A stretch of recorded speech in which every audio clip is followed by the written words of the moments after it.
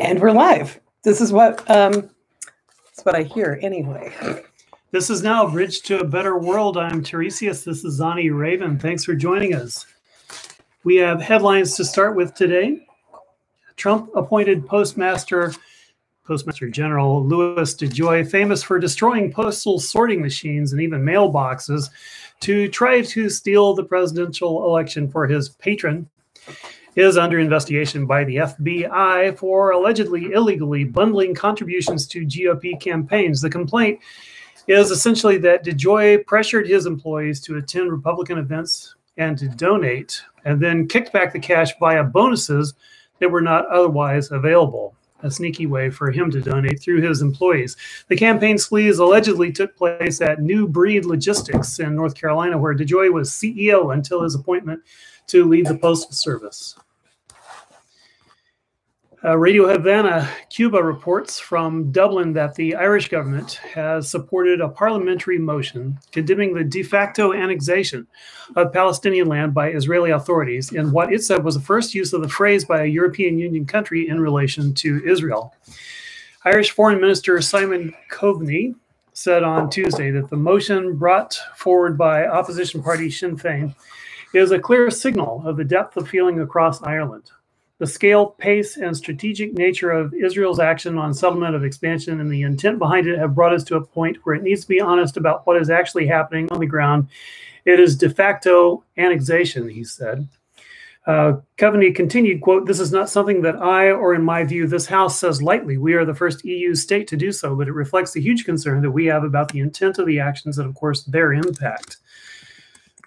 End quote. If passed, the amendment would require the Irish government to expel the Israeli ambassador and to impose economic, political, and cultural sanctions against Israel. Most countries view settlements Israel has built in territory captured in the 1967 war as illegal and an obstacle to peace with the Palestinians. Coveney, who has represented Ireland on the United Nations Security Council in debates on Israel in recent weeks, had insisted on adding a condemnation of recent rocket attacks on Israel by the Palestinian group Hamas before he agreed to government support for the motion. Some of the Irish parliamentarians wore face masks bearing the Palestine flag or of the checkered keffiyeh pattern. And the latest from Radio Havana, Cuba on that issue is that the UN has also criticized Israel for excessive force in their recent war against Gaza. From LGBTQ Nation, Christian millionaires, including Dan Cathy, an heir to the Chick-fil-A fortune, are behind one of the, quote, most sophisticated dark money operations, end quote, ever seen, to pass anti-LGBTQ legislation and to stop the Equality Act. Chick-fil-A has been assuring customers for nearly a decade that it has stopped donating to anti-LGBTQ causes, only to be caught doing so time and again. Now, the fast food chain's billionaire co-owner is using the company's profits to fund hate groups that are passing anti-transgender bills all over the country and a campaign to stop the Equality Act from becoming law. A new report from the Daily Beast exposes the operation being run through the National Christian Charitable Foundation, the sixth largest charity in the U.S. The group's donors include some of the wealthiest social conservatives in the country, like Chick-fil-A CEO and Chairman Dan Cathy, former Secretary of Education Betsy DeVos Family Foundation, Hobby Lobby, and the Anschutz family. The report comes as the Equality Act stalls in the Senate. The Equality Act would add sexual orientation and gender identity to existing federal civil rights legislation. It polls well. 70% of voters say they support it in a poll this past March, but it's still far from getting close to the 60 votes necessary in the Senate to pass. That the bill hasn't passed after being introduced in Congress in some form for decades has been something of a mystery. And there's more to that article. Again, that's from LGBTQNation.com. Now, this also from Radio Havana, Cuba. Ex-President Trump's, actually, I think you have a headline that you would like to do before this last one. You're working on something over there. So I was going to say, I'm working on a little technical issue. While Teresa dishes out all of the latest and greatest of the news and the whatnots, I'm sort of behind the scenes trying to figure out our new world in our YouTube. Better life. World is minus the gremlin that you're trying to chase right now. Okay. All right, well, then I'll just do this. Ex-President Trump's former national security advisor, Michael Flynn, has called for a military coup d'etat to overthrow the U.S. government, similar to the February coup in Burma that killed hundreds of people. Michael Flynn is a former U.S. Army general who was pardoned by Trump for lying to the FBI. He was speaking at a pro-Trump conference recently held in Dallas and convened by QAnon conspiracy theorists and other Trump supporters. And speaking for myself, QAnon is a huge tendency within the Republican Party right now, and the Republicans have been very careful to include them and not to antagonize their bizarre beliefs. Returning to the article, Flynn fielded a question from an audience member who identified himself as a U.S. Marine. The audience member asked, quote, "I want to know why what happened in Myanmar can't happen here." Actually, and that's the end of the quote, but he actually said Myanmar because he's a conservative. Anyway, Michael Flynn answered, quote, "No reason. I mean, it should happen here. No reason, right? That's right," end quote. Michael Flynn now denies he was endorsing a coup, but he affirmed that he strongly believes that Donald Trump won the election and that the Electoral College vote, that he won the election and the Electoral College vote and should be president instead of Joe Biden. And speaking for myself, I think this falls in dog whistle territory, in which a demagogue like Flynn says one thing in a forum where it is clearly celebrated, and then takes a straight-faced denial to the outsiders like you and me. But he knows his statement rings true with his supporters. It's very much a Trump move. Meanwhile, Trump himself is promoting the idea that he will be reinstated as president by a coup that will take place in or before August of this year. And this is something that I want to talk with you about. Yeah, this is actually, I think, one of the biggest stories of this week. It kind of falls in step with what you were saying last week about picking up on the fact that there are a lot of people in this country that are ready to go, that are ready for a civil war, that are trying to bring it on. And when I hear that ex-President Trump is saying he's about to be reinstated, in step with Flynn's comments this weekend at a QAnon conference. Now, again, it wasn't just like he said this sort of offhandedly at the supermarket, right? Yeah, it's the context. He said this at a QAnon conference, and we have just found out that firmly 15 to 20% of adult Americans believe in QAnon.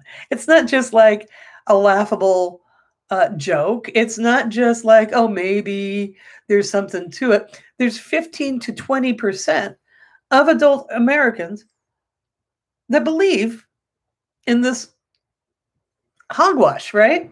And so they're going to be really easy to stir up if they decide to go for the Civil War. And really, what do they have to lose? They are looking at, the voter suppression acts show you exactly how scared they are. They know that they don't have majority popular support in this country. They know that basically what they have is sort of a strong plurality of people that are very, very easy to manipulate, and to manipulate mostly in fear tactics. And so that's 15 to 20% is actually, it's a huge amount when it comes to believing something that off base and that dangerous, right? And so they're easy to manipulate and easy to whip up into into a civil war, into and that, make no mistake, that's what all this culture war hogwash. I'm gonna keep saying hogwash because I used to say malarkey, and then Biden said malarkey, and now I feel like I can't say that anymore because it's relegated to Biden speak. So hogwash, we'll say pish posh, crusty things, horse muffins. It is pish posh. But anyway, this total crap, right? That has been going on, and so that call it Dr. Seuss or the potato toy, plastic face thing. Whatever, it's like we have all of these incursions of these false senses of outrage, and that is to distract from the actual problems of the country and the fact that the GOP is not about supporting the people, is not about actually making sure things are improving or getting better in any kind of way. They are about serving the elite, and that's what they keep trying to do. They know they can't do that without crushing democracy, right? Without the voter suppression acts, and without these stirred up senses of outrage. What do I want to call them? Without the culture wars that they keep feeding. Well, this implies violence, and the problem is this violence is dangerously credible given the historic and social context. In the first place, Flynn is a very recent ex-general. He has supporters within the Pentagon, and we know within the context of the January 6th event that there was quite the hesitation. There were people in the American secret police agencies. There were people in the Capitol Police. There were people at the Pentagon who were very clearly waiting to see how things worked out when the attempt was going through. And we need to be clear among ourselves, frankly, as leftists, not to forget that that wasn't just a riot. That was an attempt to stop the counting of the electoral votes, which is how we select the president in the United States. It was an attempt to end democracy, because once you've actually jumped up and forced your way into the process, and the votes just don't matter, then that's the end of it. And they got very close to that. So in this historic context, we have Trump, the ex-president, saying he expects a coup by August. And he won't say coup. He says he expects to be reinstated, but there's only one way to be reinstated. And reinstatement is a trending phrase. Reinstatement is on Twitter right now. If you use the hashtag, you'll find it. And so you have 70% of Republicans thinking that he actually won the election, and they are very much outraged about this. They have convinced themselves that somehow 7 million people's votes didn't matter, and that they won the election. And what they're really saying, and they won't admit even to themselves in terms of conscious thought, is they're saying that brown people don't matter. Brown people are part of the electorate now. Together with the coalition, the Democrats represent a majority. They cannot accept this, will not accept this, and they want to rule from an apartheid state. So to make the apartheid state, they need a coup, and they've got two methods going forward. One of which is to restrict voting altogether, with all of these bills going through the state legislatures, and especially the Republican-controlled state legislatures, restricting voting in various ways targeted at people of color. That's what they want in the long term going forward, to restrict the ability to vote out this coalition of the super rich and the super stupid. Sorry, but that's the way it is, isn't it? And I mean, there's no other way to describe QAnon, but bizarre and crazy, I suppose you could say. The credibility of this, I just want to say that I am concerned about this. This is dangerous. We don't know what's happening behind the scenes. We don't know who's contacting who. But when we look at January 6th, we know that there are people who are very close to the military who were in on this, who are talking to each other about believing that it was legitimate. And it's not over yet. They still want to end democracy. The Republicans at this point want to end democracy because it's not going to go well for them. They know this. Demographically, it's not going to change. White people are not, conservative evangelical white people are not a majority anymore. They're quite the focused bloc. They have political power. They have a lot of political power even now, but they want it all. They don't want coalitions. They certainly don't want people of color like Kamala Harris in the White House. So I just getting around to saying there is a terrible danger of an actual coup in the United States between June, July, and August. According to their own words, we need to believe what they're saying because they've doubled down on what they're doing. They're getting better at these little coups, and we need to watch this, and we need to stop it. We need to thwart it. Those people who are trying to overthrow the government need to go to jail. It's important, to listen to people when they tell you who they are, right? Yeah. And to believe them. And we saw this in the January 6th insurrection, in the Epiphany Putsch, as Theresa dubbed it. And no one else. I know. I loved it. I kept echoing it. I was hoping it caught on. Sorry, my allergies. Anyways, all that said, we saw that in January. Leading up to that, there was so much public chatter about what they were planning to do. As somebody who is on Twitter in not a all day, every day kind of way, but I watch Twitter and I follow accounts of anti-fascists, and I saw clearly that they were planning to throw down like they did on January. So if I can pick that up in casual Twitter chatter, how it is that those security forces that could stop the thing didn't. Oh, wait, no, they did. They just weren't listened to. No, they were listened to by this person, but not by, but it was all confused. And there's so much of it anyway. And how were they to know? Right? What I'm saying is none of that's credible.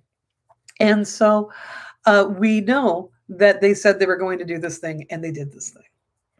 Now we see that they are really leading up to doing something. Clearly, they're going to try something again. So it's important to be aware. It's important to make sure that we are watching and listening and paying attention and not letting other people define what reality is.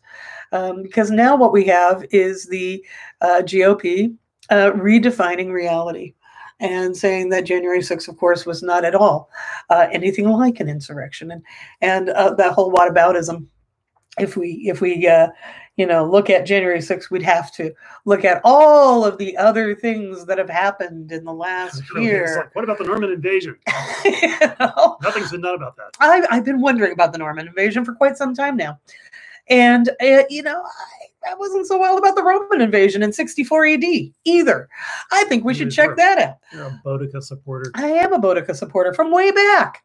So, Theresa hit the nail on the head earlier when she said that the putsch on the 6th was, of course, timed to interfere with the election and to stop the democratic transfer of power. None of the other protests, actions, marches, and or riots, nothing else did that, right? Any of the marches for social justice, any of the actions around anti-racism or anti-fascism that have happened in this last year, absolutely none of that was aimed at stopping the democratic transfer of power. That is actually just to finish that thought. Sorry about the cough, but to finish that thought, at the very basis, whenever anyone is trying to throw up that false equivalency, just tell them that is the ultimate answer. It's like, no, these things are not the same. One is trying to affect change by putting pressure on policymakers to say the people are sick of being killed by the police. We demand an end to this racist system, and we want civil rights reinstated in this country. We want to stop the new Jim Crow. We want to do all of these things different than we want to stop the democratic transfer of power and interfere with democratic elections in this country because our guy lost. Yeah, it's that context different. Again. It's like if you and I say we want a revolution, what we mean is we sit down on the streets or strike at the workplaces or whatever till we get our way, and it means something rather vague. It does not mean that we have, like Trump and Flynn, a cadre of heavily armed troops. We don't know the extent of it, but we know that they exist. They have militias. The 3%ers backing them up, and as it's coming out in the trials of the militia members, they were very organized and very much used their military training to assault the Capitol. And we don't have a president who commanded those people and still has fanatic loyalty with, and including with some very severely deluded people. We don't have that context. When we say we want political change, it means something entirely different.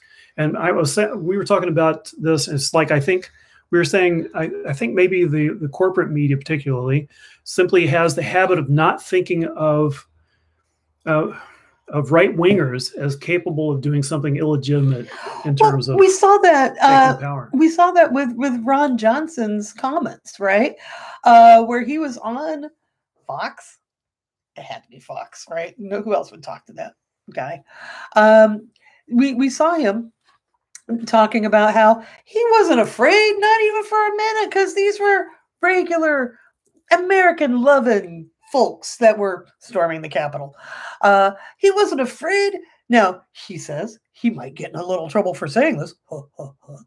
But if those folks looked like, those BLM protesters or those Antifas, then he might have gotten a little nervous. But he knew they weren't going to hurt people like him. They were regular Americans storming the Capitol that day. That's Ron Johnson. That's one of our senators, right?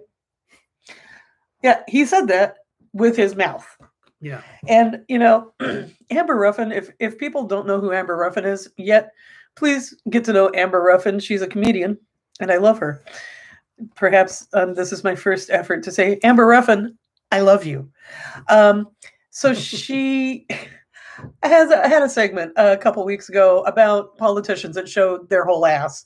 And she offered up Ron DeSantis as her latest example of a politician that showed his whole ass. And I agree, absolutely. But I also feel we should throw that into the mix. Okay, so go ahead.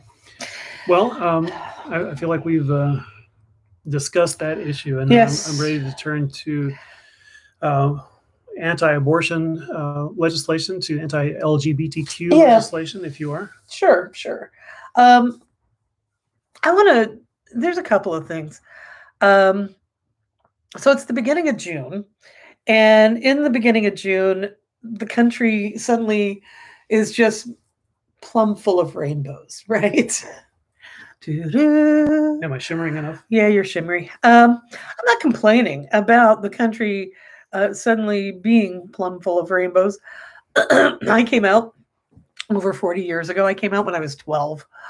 And I welcome the rainbow explosion every year because that didn't happen in 1978, right, when I was 12. That didn't happen. And actually, when I came out, the awareness of the LGBTQ world, most of those initials didn't happen yet, actually. We just talked about gays and lesbians. We didn't even talk about LGB yet, not in 78. And really my awareness of queers was by and large because Anita Bryant was leading a crusade to tell us that we were evil and, probably deserved to die. In between squeezing oranges and selling orange juice, that was her big thing. And that was really what brought to consciousness that queers existed. I haven't heard that name for a while. I know, right? She has just burned into my consciousness forever because of that, because of the timing, because I was discovering my queer self while she was leading her crusades. So I welcome the rainbow explosion. I do. And I welcome this sort of a broad-based support like, hey, rainbows, we're all happy and unified and we support love is love. Love is love, y'all. But if only there was actual broad-based support to back up the corporate rainbow explosion, I would love it even more. We've made a lot of gains in the 40 years. I'm not gonna naysay it, but I do want to check this out, right?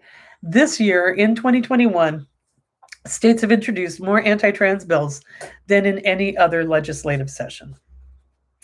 Amid the cries of celebrate you, love is love, LGBTQ ally, all of that, the community is totally under attack, and people need to know that.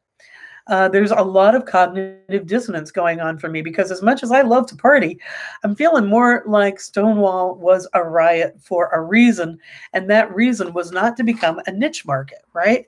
So by mid-March of this year, 82 bills had been introduced during the 2021 legislative session. This surpasses the previous record of 79 anti-trans bills from last year. So Florida has become the largest and most recent state to impose a ban on transgender women and girls in school sports. That would be Governor Ron DeSantis showing his whole ass yet again, signing the bill on the first day of Pride Month. Because timing, right? And the smirk on his face as he signed it with a little girl sitting next to him. On Fox News. I mean, he goes straight up full demagogue. You just want to... vomit launch. Anyway, at least 6 other states with Republican governors have passed similar laws, and the ACLU's Chase Stringlio notes more anti-trans bills have become law in 2021 than in the previous 10 years combined. So think about that while the rainbows are exploding all around us, and really speak out for trans rights. I think a lot of folks are like, oh, well, gays and lesbians have achieved and, you know, stuff. We don't discriminate anymore. But when it comes to gender queers, non-binary folks, and trans folks, the discrimination, social discrimination, targeted for violence and legal discrimination is still huge. It's still huge. So let's see, where am I going with this? I want to say these bills are not addressing any real problem. We've mentioned this on the program before. They're not being requested by constituents. There's not hue and cry from Sally and Dave down the street. What about the babies? No, it's not actually grassroots at all. Rather, it's an effort being driven by national far-right organizations who are attempting to score political gains by sowing division and hate. And really, again, drumming up the culture war. And the culture war feeds the civil war. These things are all of a piece. And you could imagine if a coup were to go forward, can you imagine the repression that would be pushed forward? But I mean, in Oregon, just in the last year, it ceased to be legal to kill trans women if you had sex with them. If you had sex with a trans woman and you discovered she was a trans woman, then you could say, oh my God, I've had a gay panic, and kill the trans woman, and your sentence would be strongly reduced. It wasn't considered trans panic defense, a full homicide. Yeah, trans panic defense. So just go ahead and kill her. So I can also, going on to say, Mississippi Governor Tate Reeves signed a bill targeting trans athletes. And Reeves actually signed that bill saying that they only signed it because they had to do something about President Biden's executive order on LGBTQ rights, which Reeves asserted encourages transgenderism amongst young people. That's a weird thought. I mean, that's isn't it? That's well, you know what it reminds me of? What it reminds me of is when in the 80s, to strike down anti-gay legislation was to encourage kids to be gay.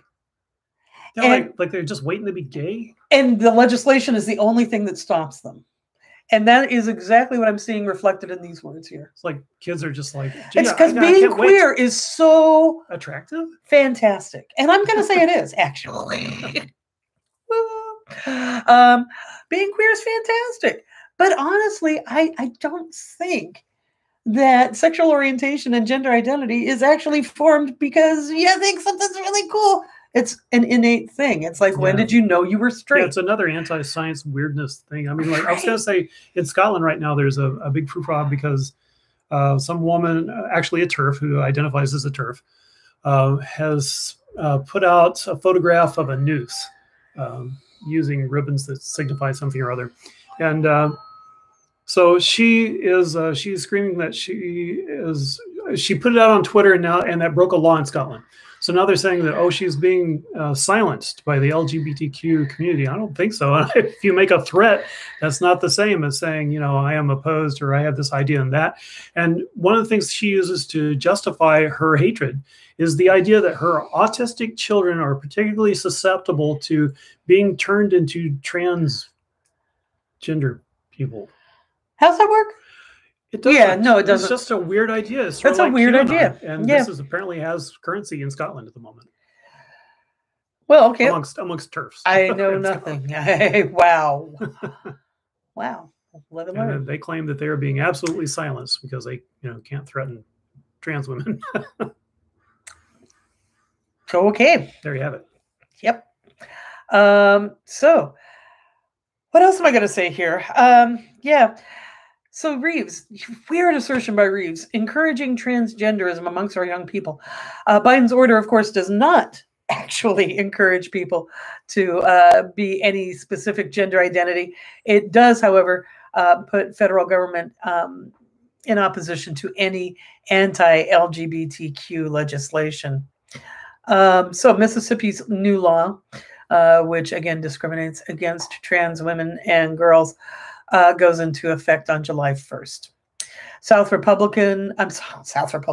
Dakota Governor, Republican Kristi Noem, said that she'll sign a similar bill into law. She's already signed a religious freedom bill that civil rights groups say enables discrimination by individuals and businesses citing religious objections to the LGBTQ plus folks, members of minority faiths, and others who may be on the outside of Christianity. In Tennessee, Governor Bill Lee signed a bathroom bill into law, which denies transgender students access to the bathroom and locker rooms consistent with their gender identity.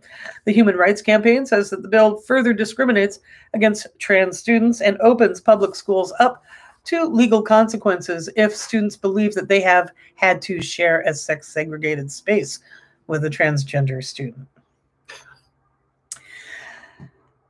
Meanwhile, President Biden issued a proclamation recognizing June as Pride Month and vowed to fight for LGBTQ rights. What is it with Republicans and bathrooms anyway?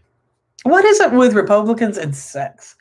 You know, they're a little obsessed. I'm just going to say it's been that way ever since I've been aware. And it's like the more conservative, uptight, and repressed you are, the more focused you are on sex. Check out the Victorian era. Okay, so all of these things. Give me that cognitive dissonance for the rainbow explosion of June, right? And here we are.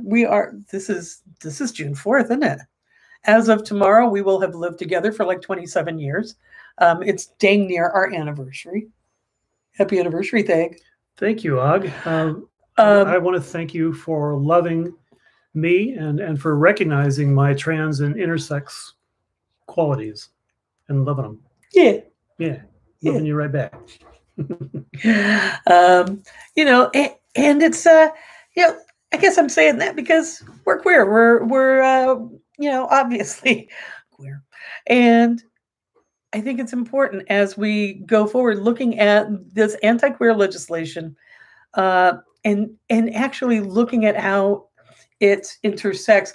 John actually up here makes a point in the comments that I was going to get around to making next, and that is the voter suppression bills, the anti-choice bills, forced birth bills, and the anti-LGBTQ legislation. All of these things are really being focused right now. And he says, you know, perhaps it's the last-ditch efforts of a dying beast. Perhaps that's it.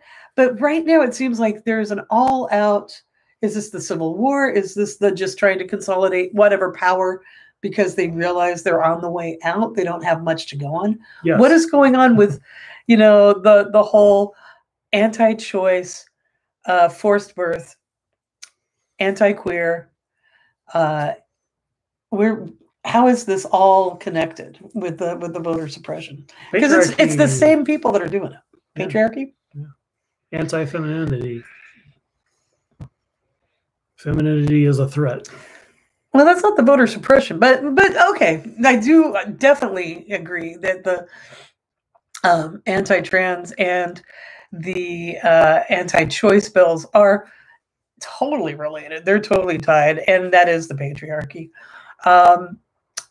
Patriarchy does not want to see beyond the gender binary. That makes things very, very complicated for the patriarchy. And the patriarchy sure as hell doesn't want rights for women sovereign over their bodies or trans people in general. So the patriarchy definitely is large and in charge there. I also do want to mention about abortion rights and access. And that's the other legislation that is going to town. By the end of the 2021 session, Arkansas had passed 20 abortion restrictions in one legislative session. That actually gives Arkansas the ignoble distinction of tying with Louisiana's record of the most abortion restrictions in a single legislative session, and that was passed in 1978. So it took a while to get up to 20 abortion restrictions passed in a single legislative sessions, but Arkansas, you managed. Good on you. Among the legislation is a near total ban that Governor Asa Hutchinson signed into law in March. I remember speaking about that back when we had a live stream on Facebook.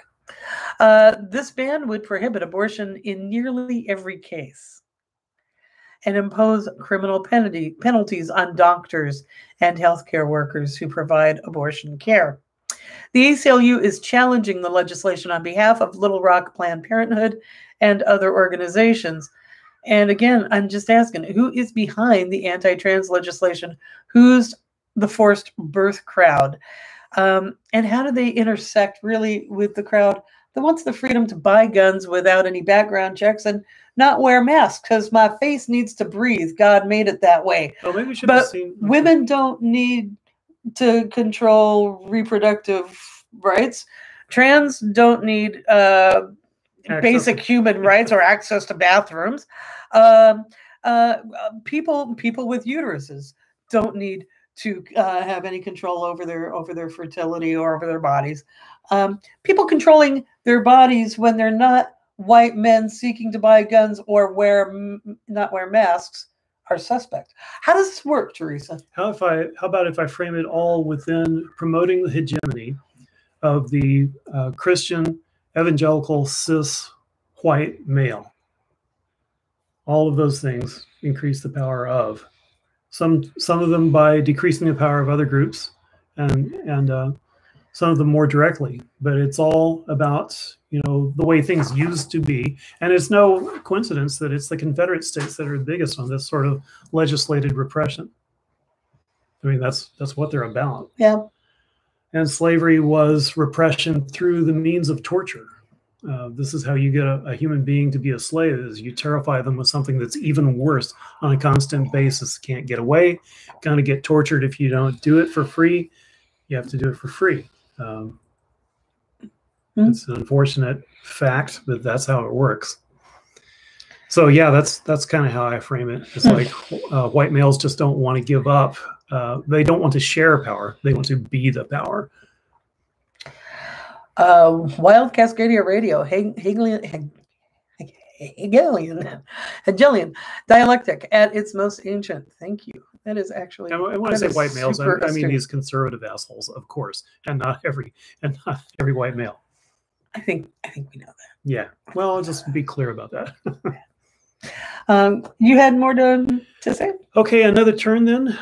Different topic. Turn away. Okay. I want to say that capitalism is the process of extracting wealth from workers and returning a fraction of the workers' productivity as a wage and accumulating the rest in the hands of whoever had money to begin the process. Often gets confused deliberately in this society, gets confused with economic activity.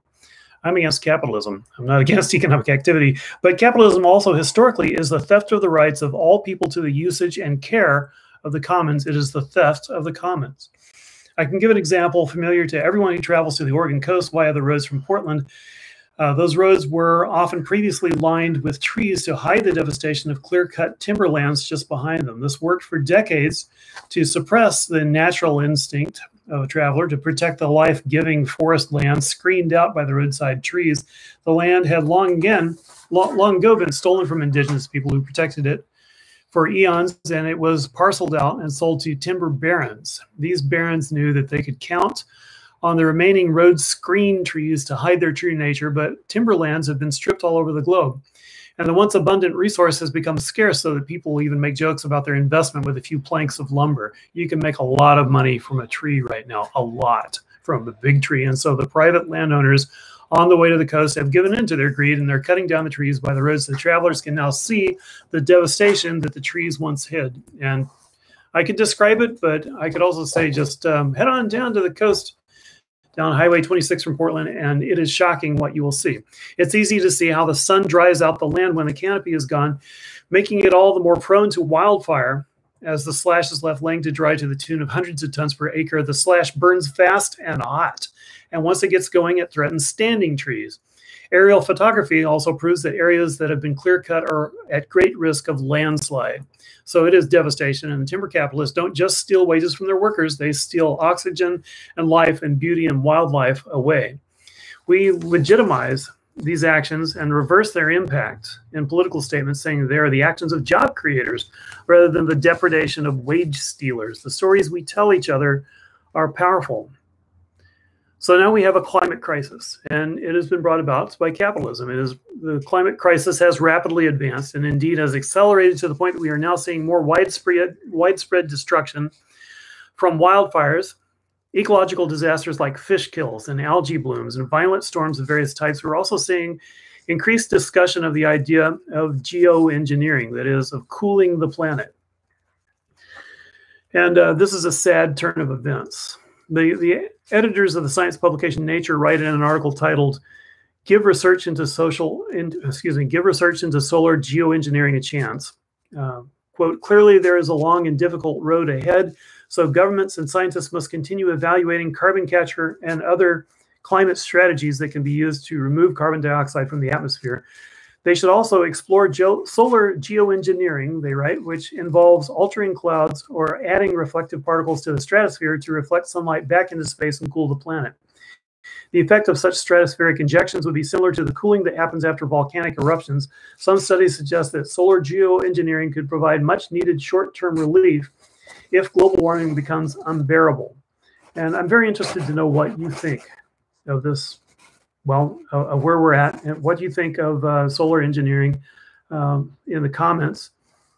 Please fire away. But they write, technical, environmental, and ethical questions remain, including how to ensure that the cooling works as desired, and who decides the setting for the thermostat. And then there are potential knock-on effects which could vary across regions and sectors of society. More research is needed, they write, to understand these issues. Some scientists are vociferously opposed to solar geoengineering, which could go awry in unpredictable ways, and once started could be difficult to safely shut down. There are also concerns that even a move to research solar geoengineering creates moral hazard, leading to the misplaced confidence and detracting from efforts to rein in greenhouse gas emissions. Some who oppose it fear that once research begins, the rollout of the technology will be unstoppable, no matter what the findings. Researchers who study geoengineering counter that the science needs to be understood. The world must consider the thorny questions of international governance that would arise if a country moves forward with an ill-conceived program. But researchers have struggled to raise funding, conduct experiments, and address legitimate concerns about their work, end quote. So they're promoting that, this research, not the actual geoengineering, but the research on the possibility. And it concludes that it is unknown whether such approaches are useful. Therefore, some money they think should be spent on research to see how it all play out. I think it will probably shock my friends to know that I think the threshold for a politically viable in-time carbon reduction has already passed. I think it must happen. Carbon reduction needs to go forward, but I think that carbon reduction in sufficient quantity to actually stop the disaster is coming. That time has passed. And I say that knowing that, as the Nature editors point out, even considering that fact weakens whatever collective will there is to stop the carbon economy. But for me, it's just an acknowledgement of the fact the bastards won. One of the more successful efforts of our oil corporation masters was simply denying and hiding the monstrous facts of ongoing climate change until it was too late to act on it. But that was on top of mobilizing resentful and frankly stupid conservatives to reject the idea in the first place. Exxon et al. Knew even that would be insufficient to tamp down the human desire to survive and save our baby's future, so it carefully inserted the idea that stopping climate change was a consumer choice rather than a mass politically enforced anti-corporate action, and this last trick put the nails in the coffin. Notice how in the cities where we approach a post-pandemic state, there's little or no effort to restart mass transportation or to encourage bicycling. We're just going right back to the petroleum economy. Portland has one of the biggest bicycle cohorts in the nation at around 6%, though the national average is well below 1% commuters. And at the previous rate of increase, we can expect cycling to become the majority way of commuting at some point hundreds of years from now. And I say that out of sarcasm, of course. Meanwhile, 10% of the remaining redwoods burned up last year alone. You can be sure more of them will perish this year. Lake beds have turned to dust in California. Deep lake waters are losing oxygen around the globe. 8 counties in Oregon are in drought. Dryness extends throughout Nevada to the Canadian border. Fire season has started in Oregon with hundreds of firefighters already active and helicopters brought to bear, and fire officials are noting that conditions are the worst in 115 years. This is going to be a bad, smoky summer. Do you have extra air filtration equipment and power backups? I didn't think so. I don't. You get a little air filtration. But that's just the tip of the melting iceberg. Higher temperatures mean that droughts dry the land, the forest 10% more than before, so the fires are that much worse. 1/3 of heat deaths around the globe are now considered to be caused by climate change. In Miami, where the heat is so bad, the city has hired a full-time heat officer to deal with health crises, infrastructure failures, and deaths. The Army Corps of Engineers is proposing a 20-foot seawall. So much for beach parties. And the manatees, they're dying at a record pace. As an article in Dumbwealth points out, quote, UK, US, Canada, Italy, France, Germany, and Japan spent $189 billion to support oil, coal, and gas between January 2020 and March 2021. Just a few months. They spent another $115 billion to prop up struggling automotive and airline industries during that time. Despite all the green economy rhetoric, 80% of this money was given with zero environmental conditions, end quote. That's because these governments are composed of and answerable to corporate power. We didn't change that at all over the last generation, and now it's too late. So this brings me back to geoengineering. It seems to me that there is a stark choice between geoengineering and mass death. So I am turning my attention to who does the climate cooling actions and how. Cooperation could make the difference between improved conditions and world war. In any event, geoengineering only reduces the symptoms of global warming without addressing the cause. Would it be enough of a shock to make people stop corporate oil and coal, or are people determined to live or die ruled by the faceless boardrooms of Exxon and Shell? Would it be enough of a shock to see those spider webs, as was predicted by indigenous communities in the United States, to see those spider webs across the sky? Unfortunately, I think the time has come, and we're going to have to deal with it one way or another. At this point, I'm trying to deal with it emotionally. I'm trying to wrap my head around it. Very interested in what you have to say about it. And you too, what you got to say. About that? Not a lot. It's a hell of a shock, isn't it? But we've known it. It's not really a shock. You and I have been talking about this for 30 years. And it's a little weird, right? And I bet many of our viewers right now also have this experience being Cassandra. To be that person. It's like, hey, didn't that this is happening. Look, we're passing the sign that says warning. Didn't it say bridge out? Hey, driver, that sign. Right. And so here we are. I don't know. Will geoengineering work? I don't know. Does something have to? I hope so. Right. But I agree with you. I think we're already past the point of no return when it comes to so many things. So I would think the first thing we have to do is retain democratic control, little d democratic control of this nation, because right now there is a coup brewing. And you can bet that coup and that government, the reinstatement of Trump, would be an absolute disaster. Well, I mean, for the climate. In the 100 days, in the first 3.5 months of the Biden administration, they've actually done some notable things, that have gone well for public lands and for the environment. And that has to really chafe the extractor crowd, those that had tied their wealth and their existence to taking the last of the Earth's resources and, screwing the rest of us. It's a death cult. Capitalism is a death cult, and make no mistake. I want to make a call for inaction. Specifically, if the coup seriously... A call for inaction. Call for inaction. I want you to be aware of the coup. I want the coup stopped. But if the coup goes forward, I want you and everyone ready to stop working. So no working, no commuting, no nothing if there's a coup. Just to say, because some people may not have been watching since the very beginning, what you're talking about, just to back it up there for a second, is the fact that earlier in the broadcast we were talking about information around Trump putting out that he's going to be reinstated by the end of the summer. And that is coming out at the same time that ex-General Flynn has made comments at a QAnon conference that a Myanmar-style military coup is a good thing, is an admirable thing, and should be done here. So reading those things together is what Theresa is referring to. And him performatively walking that back doesn't work, especially with his hero Trump saying he's going to be reinstated. So there you have it. It's time for action. It's time to consider a general strike, depending on what goes forward. I mean, I think that it's very hard for the left to actually come up with an answer to a thing like a coup. It's like it has to be publicized, it has to be stopped, but that depends on the will of the very mainstream.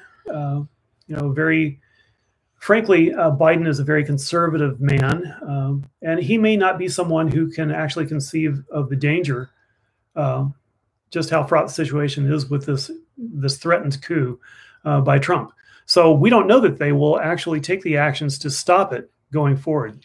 Might be up to us. And, I think what we have is inaction. What we have is nonviolence. What we have is a possibility of non-cooperation with the system. Yeah. Force them to respect our votes. Non-cooperation with the system is actually the ultimate, power that we have. It is our energy, it is our life's blood that causes the gears of industry to turn. So when we deny them our labor, it does bring things to a halt. Now, I understand that that's a pretty privileged thing to say, and if you are relying paycheck to paycheck to keep a roof over your head, understand that's the way the system has been designed to keep you working those 3 jobs so that you can barely keep the roof over your head. We need to develop mutual aid. That has actually come a long way in this last year of the pandemic. We need to keep going with that. We need to figure out how to support each other. And to the extent possible, we need to not cooperate with a system that is trying to kill us. More on you for that? That's what I have. And I have a couple. I have one thing I forgot to mention earlier when you were talking about headlines. There was a piece of news that really caught my eye this week, and I do want to mention it. And it is about something good that Biden did. It's a bit weird. I feel at times I might just come off as a Biden apologist. I know he's a neoliberal. I know. I know that he is truly problematic in so many ways. And yet, I think maybe I'm still just processing the trauma of the Trump years. Because the beating stopped a little bit, and I'm pretty happy about it. That said, he did a good thing. The Biden administration has now formally terminated the Trump-era migrant protection protocols. That was also known as the Remain in Mexico Act of the Trump years. Biden put that on pause in January when he first got in to the White House. But it was this week that he has actually formally ended that. And why is that important? Well, because the 2019 policy forced almost 70,000 people, asylum seekers, to actually wait in Mexico, often crowded into Ciudad Juarez and Tijuana in very dangerous conditions where they were subjected to kidnapping, rape, murder, just really, you're seeking asylum for a reason, and to be sort of stuck in cities that are becoming more and more dangerous because of these conditions, as well as spiraling poverty, is horrific. It's just horrific. So they were nearly 70,000 people were forced to wait in those dangerous conditions while they were making their cases to the U.S. courts. The Biden administration says about 11,000 asylum seekers who were enrolled in the migrant protection protocols have been allowed into the U.S. since January. Immigrant rights groups celebrated this news, but vowed to hold the administration accountable. The ACLU says that Biden's administration must now ensure that everyone who was subjected to this policy can pursue their asylum claims.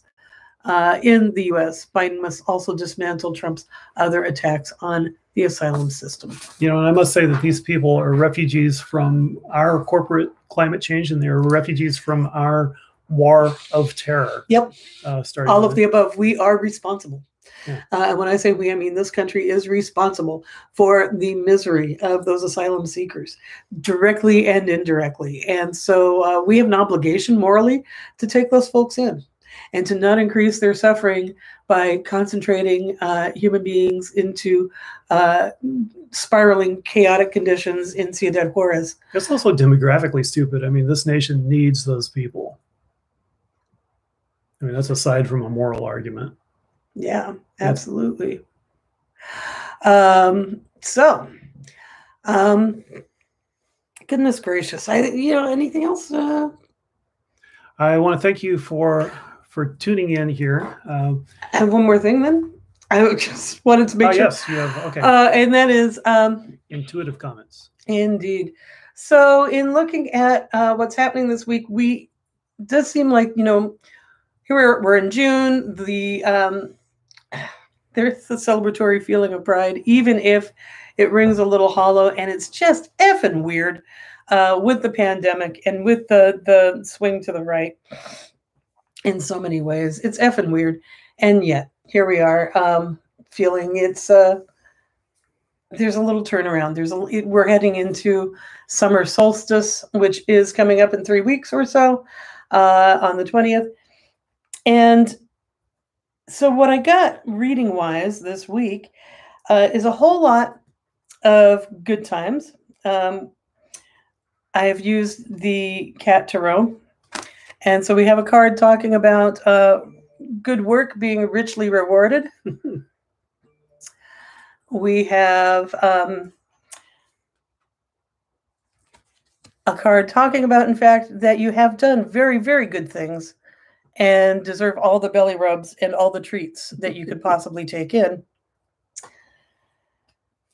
And that we know that things are really, really uncertain and apt to change suddenly. The Tower. This is Theresa's least favorite card. Yes. I was every ass kicked by the Tower. Every time I go to my tarot cards and Theresa's in the room, she's like, "You're not gonna pull the Tower, are you?" That's Howard. That's PTSD, I tell you. No. Well, at least it's a cute tower. Yeah, it's got cats. But it's sudden change. It's upheaval. It's all things, nothing is permanent. All things pass away. And sometimes it happens chaotically. But how do we deal with that? We also need to understand that there are really good things happening. And sometimes what we need to do is change our perspective. The story of this card is that there's a whole lot of fun to be had, but this cat doesn't know. It needs to really shift its perspective, like literally turn around, and it too can play. It too can engage in the game. So that's needs to pause for reflection. Yes, that's the story, in fact, of the Three of Wands in the Cat Tarot. So adding that all together, what that means is, hey, good people, we've done a lot of good work. You have really done a lot coming through this year. It is the expansiveness of summer that is upon us right now. We can really look forward to enjoying good times together, but always, always, always know that sudden change is not only possible, but is probable. And that sudden change can be really scary. It can be really upsetting. But it's also probably pretty necessary because we know that we live in a system that is not sustainable. And that it is not sustainable, we shouldn't even try, right? We should not try to sustain this death cult capitalist system in which we find ourselves. The patriarchy capitalist system is trying to kill us, right? We know from the pandemic, the sudden changes that we had to implement last year, the lockdowns, the sudden changing of all the ways that we did so many things. We know that that is stressful to suddenly change many, many things. But we can do it. We should not be rushing to get back to the normal. that was before those lockdowns started, I think we're squandering huge opportunities to really shift how we've done things. But we have done a lot of good work together, and we can really take in some self-care. We need to take care of each other and ourselves. We need to accept the fact that there is some goodness in the world and lighten ourselves up. We should not give in to cynicism. Cynicism is soul death. And at the same time, be aware, sudden changes will occur. They can be traumatic. They can be upsetting. But again, change our perspectives. Find those that help. Find those that you love. Find family and kin. And keep on keeping on. And that's what we got. As it works out, I can't actually read the comments very well, but I just saw one that says, "Are you removing my comment?" Well, I'm not. No. So no is the answer. And I was about to actually write in the comments, no. No, not at all. Yeah, I wanted to say that I very much like the comment. I like it that we can get comments, and I read them after the fact, generally speaking. We may change to a larger screen at some point so that I can, eyeball them, but a larger screen. Yeah, it's either that or I have to get up close to this one. It's okay, honey. I don't think you should probably try reading them in real time. You just do the talkie part. I'm still living. I feel good. We love you. We think that we are probably at the end. It's been an hour we've been chatting with you. Yep. We hope you've enjoyed our maiden voyage on our new YouTube channel. We will be putting the sound up on our SoundCloud page. And to let you know, you can follow along throughout the week in the Twitterverse at bridge2 Utopia. You can also find us on the Instagrams. And that's, this is now .bridge to a better world. And then, of course, there's our YouTube channel. You're here now, so you know where we are. Yes. Do hit the notification bell. Because you never know. We actually have been talking about being more spontaneous as things strike us to share more often with folks. And there's the like and subscribe thing too. Like and subscribe. That's the notification bell. Oh, okay. Yeah. Shows that I don't know. Well, I think the notification bell might be different. Yeah, like this, subscribe, leave comments, all that stuff. We'll get used to the lingo. And thanks very much for being. We'll be back next week, if not sooner. Yes, and I just want to say my love goes out to you and to all the ships at sea.